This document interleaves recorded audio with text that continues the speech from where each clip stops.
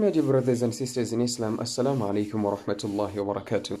Okay, today I just want to remind you all that we have to take note of one thing, and that is to say we should stop asking married people why they don't have children.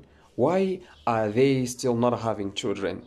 We should always remember that the children that we have, they are from Allah subhanahu wa ta'ala, and we have no power, nor we don't even have the mighty to bear children if there is no will of Allah subhanahu wa ta'ala. So this is something that we should always remember, that the children that we have or the children that other people have, they are from Allah subhanahu wa ta'ala.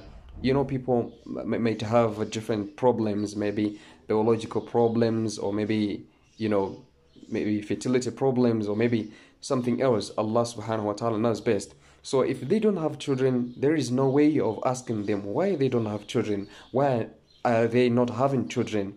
All is by the mighty and the will of Allah subhanahu wa ta'ala. So we should always remember this. So please stop asking people, married people, why are they not getting children? Why are they not getting children? We should always remember that this is the children that we have, they are from Allah subhanahu wa ta'ala. Jazakumullah khairan.